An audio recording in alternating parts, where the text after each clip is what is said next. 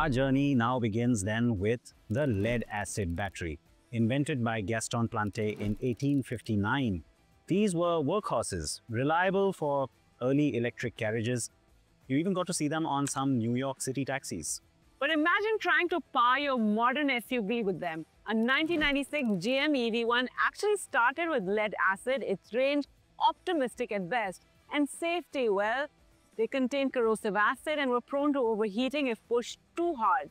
Think of it as your phone battery, but if it weighed 500 kilograms and occasionally got a little too toasty to touch. Yes, remember when phone batteries used to do that? Well, the cost, of course, in this case was also the really significant hurdle.